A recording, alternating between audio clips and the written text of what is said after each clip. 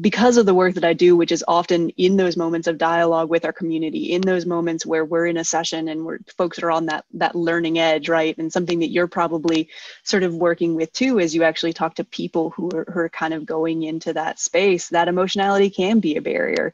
I think particularly for people, I'm a queer white settler, right? There's stuff that comes up for me in terms of all that we know about engaging in this work, and there's no getting around, Kevin and I work at a predominantly and historically white institution, right? So there's a lot of emotionality in a lot of different ways. I think one thing that's been important for us in some of our at least education work, and specifically the anti-racism education work, is to help people understand that our goal is really simply just to give them context and tools for reflecting on the world around them. And so specifically for white folks, right, I think, and I'll just be sort of out there if I can, right, which is that often it's about helping them, because they're hearing a lot in the world around them.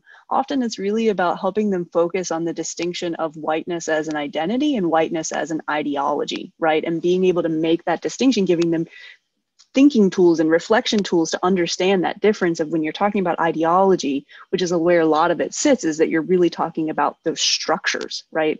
And what that means as opposed to who I show up as a person in a particular way. So I think that ideology, identity kind of distinction can help white people in particular handle some of that emotionality. But I will say, because we do a lot of sessions that are sort of interracial, right, for Black, Indigenous, other people of color who kind of come into those spaces, it's often frustrating, and we try to do the best we can. I mean, frustrating is the nice way of saying it. It's hurtful. It's really hurtful at times.